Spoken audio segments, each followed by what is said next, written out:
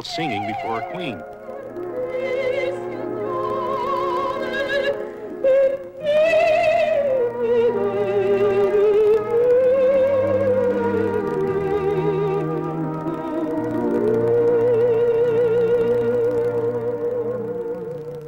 Maria Callas has put her stamp so much on this opera that I think that there are some things that you just have to aspire to do. And whether I do it well or not, I like to aspire to do what she did. That, for me, is the epitome of prima donna, Maria Callas. Do you enjoy being a prima donna? Of course I do. Why not? Why not? I work Absolutely. very hard for it, but it's not something that I work towards. I work towards doing a very good job. I work towards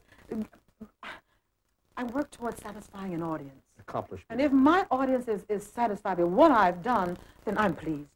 I really didn't want to sing opera at first. I was at the Music Academy of the West in Santa Barbara studying with Lotte Lehman, and but I really wanted to study the art of recital. And it was she who insisted that I take also the operatic classes. And after my first little entry into that, I was doing Amneris in the opera Aida, and I thought, gee, I like this. This is really quite something. And it was actually Lotte Lehman really who got me started. She inspired many, many, many young artists. Yeah. From Amneris as a student to Tosca at the Met in 10 years. And it was my first Tosca ever. My gosh, Grace, how brave. Yeah, that's for sure. Well, you know, I even did my very first Salome in Covent Garden. That was just a year before I did my Metropolitan Tosca debut. But the Bayreuth Venus. In the Opera Tannhäuser in Wagner's own opera house. That was really an extraordinary debut to make. I mean, for a black singer, an American singer, to sing there in Bayreuth. I didn't have the luxury of breaking in roles in Europe.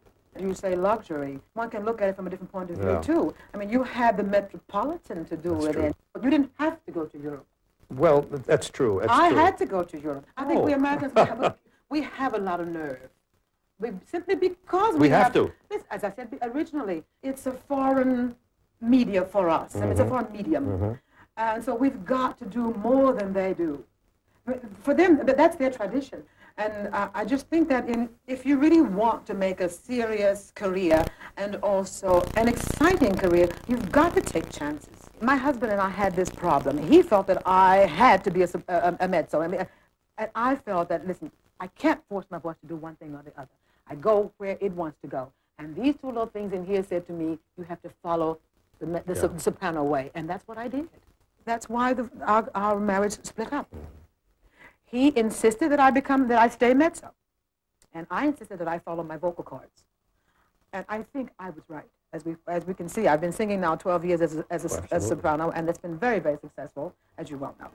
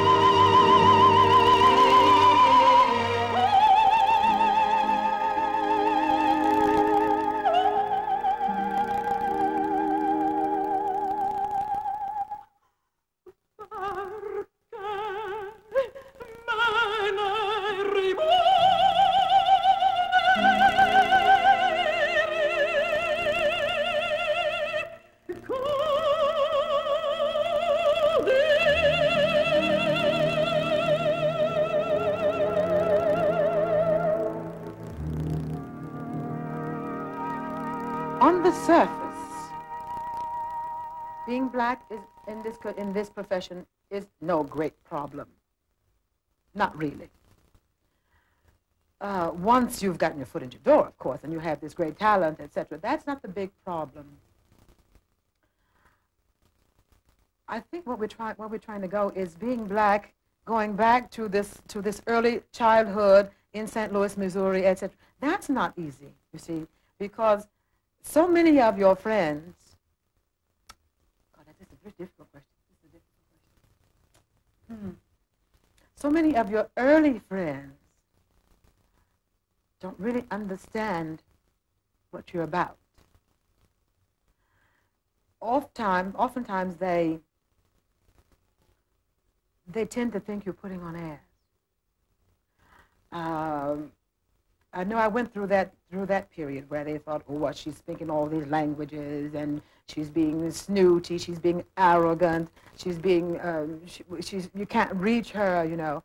But they failed to remember that Grace made certain sacrifices to get there, and those same sacrifices hold true and hold through straight through till today.